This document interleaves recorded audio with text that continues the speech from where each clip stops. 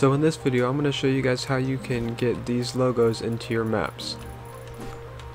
So in the recent update, everybody got this matchmaking portal. It used to only be for certain creators, but now everybody has it, so you can just grab it from the device tab and place it down. So it'll be blank, and how it works is you enter a map code and the island image for that map code will show up on the screen.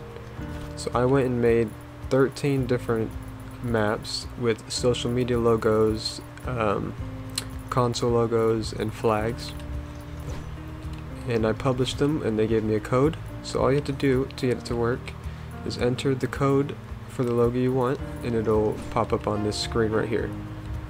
So let's copy the PlayStation and plug it into the map here. So now I have the PlayStation logo on the screen.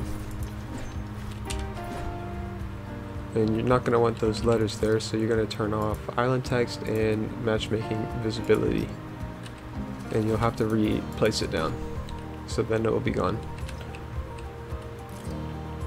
You can also turn off the audio, enable as art if you want. You should enable as art, because if you don't, that means in your map people can come up to and interact, and you don't want that. So I'll have all the codes to each logo in the description for you to copy and paste easily, or you can take a screenshot or something, or pause it. So I got your Canadian flag, American flag, PlayStation, Xbox, Switch, Discord, TikTok, supported creator, Instagram, Twitch, Twitter, YouTube, and Windows logo. The Windows logo hasn't updated yet for the map, so I don't have it here, but I'll put a screenshot of what it looks like on the screen now. And then for this one, it's a blank supported creator code, so all you have to do is grab a billboard, type your code,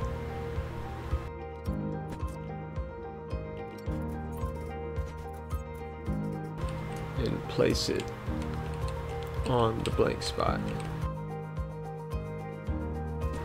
Just so you can put that in the beginning of your map so people can support you. And that's pretty much it. I'm going to show you what these logos look like in the map, so if you want to make your own matchmaking logo. So here is the map that I built all the logos on. So what you do is use cubes or primitive shapes and build the logo. I built all these before primitive shapes were there, so I just had to build it with cubes, which made it a little bit harder than it is now. But here's the Windows logo, if you haven't seen it. So what you do is go to My Island, description, and set a photo. As you see, this is the Windows logo, it just hasn't updated yet. And then you need to publish your map. And if you don't have publishing permission, then you can't make a logo on the matchmaking device yourself. So I thought I'd quickly show you what you could use these logos for, and this is my newest map I released. So the pregame lobby, it shows my socials with the logos, and it shows some supported creator information. So that's just something you could use these logos for if you're interested. So that's it for this video. If I ever make more logos, I'm going to post them on my Twitter or my Instagram, so make sure you follow me there. I might even make another video if I make enough different logos, so make sure you follow me to stay updated with that.